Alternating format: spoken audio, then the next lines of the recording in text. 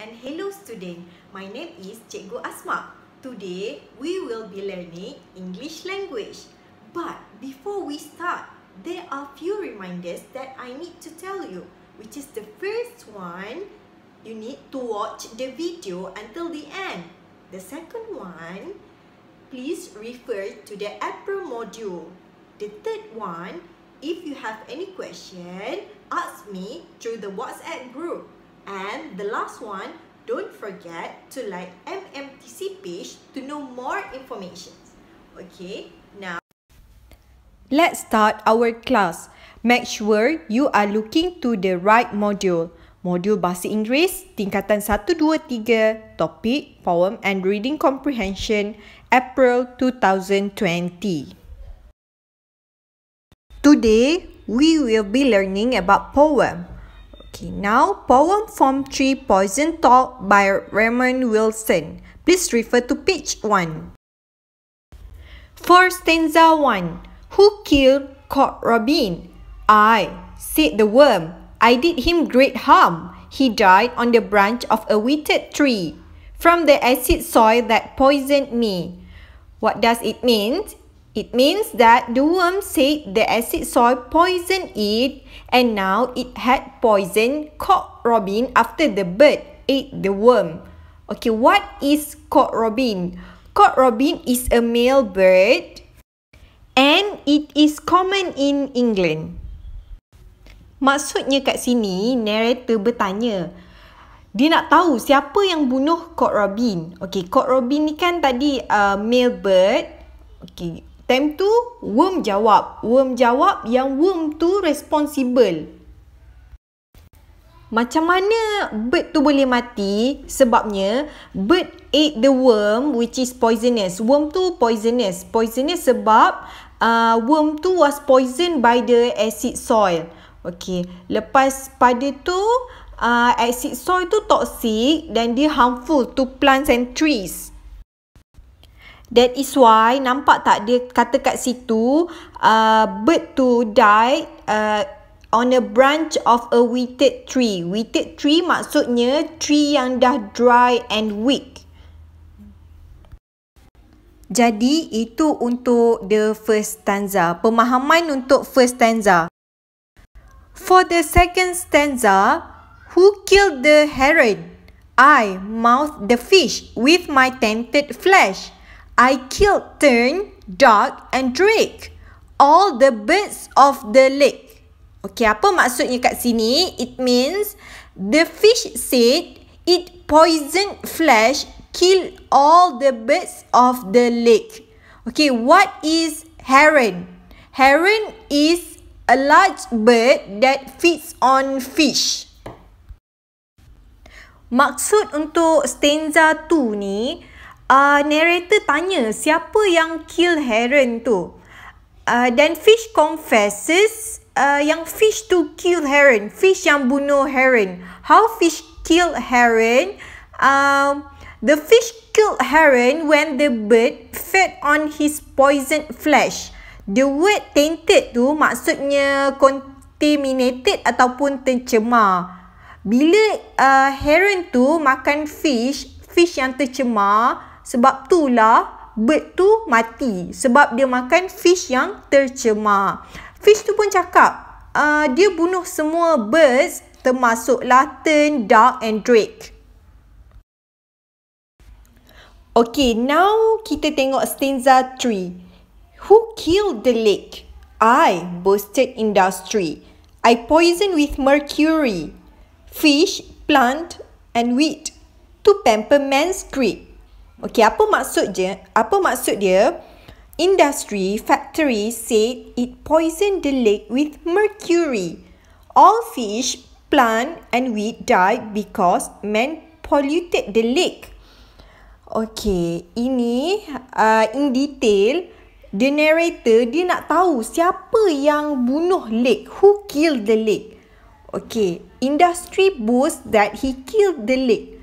Maksud boast tu, maksudnya industry tu is not sorry for killing the lake, but is proud of it.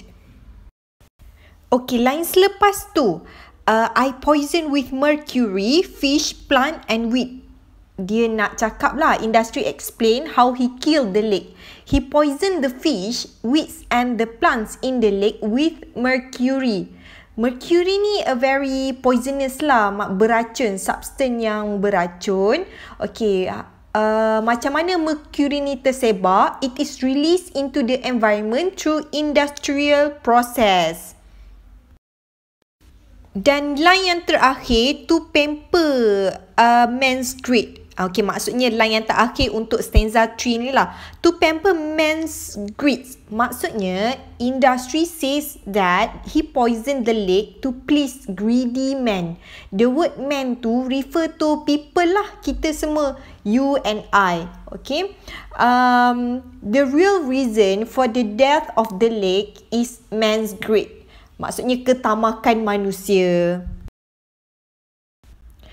For stanza 4, who killed the flowers?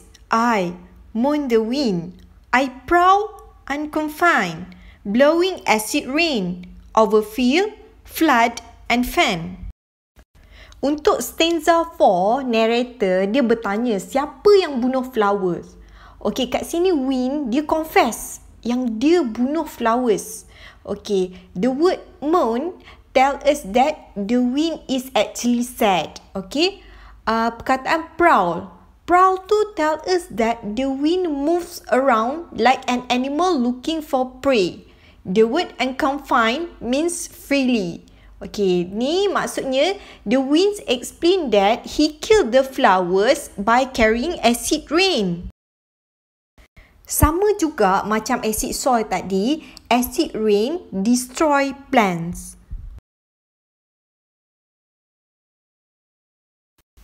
For stanza 5, who killed the forest? I ensure that it died, said sulfur dioxide, and all life within it, from earthworm to linnet. Stanza 5, okay, narrator wants to know who killed the forest. Sulfur dioxide answer, he killed all life from the earthworm to linnet. Linnet ni a small European bird macam dalam gambar tadi lah. Okay, tapi line yang tengah tu, I ensure that it died, said sulfur dioxide. Okay, maksudnya sulfur dioxide ni he made sure the forest died along with all the creatures lah yang ada dalam tu. Sulfur dioxide ni dia merupakan smelly gas ataupun liquid yang diproduce through industrial processes and the burning of petroleum. Dia dissolve dalam water to form acid. And air yang polluted by sulfur dioxide tu akan turns rain into acid rain, which is harmful to plants and wildlife. Sulfur dioxide ni dia cakap dia bunuh all life from the earthworm to linnet. Maksudnya it tell us how powerful sulfur dioxide ni. Okay, kita tengok themes dia. Themes dia ada dua, environmental pollutions dengan yang kedua ialah destruction of nature. For environmental pollutions, men are willing to destroy our mother nature for more money and power. The factories, car and other vehicle, they release poisonous gas and substance like mercury. Mercury ni akan pollute the lake and flora dengan fauna in it. Untuk elaboration destruction of nature, nature ada flora dengan fauna. Ni affect one another. When the lake gets polluted, the fish that lives in it will get poison. Kalau birds tu makan fishes, birds tu pun akan get poison. Also, kalau wind tu polluted, it brings the poisonous gas everywhere. All plants will die. At the end, it destroy our mother nature. Okay, now we move to setting. Okay, when is the setting of this poem?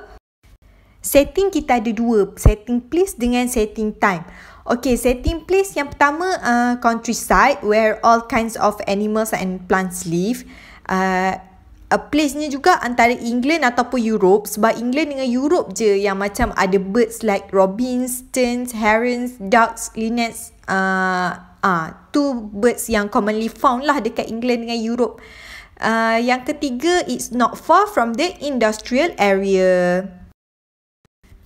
Setting time dia ialah 20th century, sebab 20th century ni lah saintis mula dia buat research pasal kesan acid rain. Okay, it's all for today. Okay, so before we end, I want you to open page 3 and do exercise related to the poem yang Poison Talk tu. Okay, any question, ask me through the WhatsApp.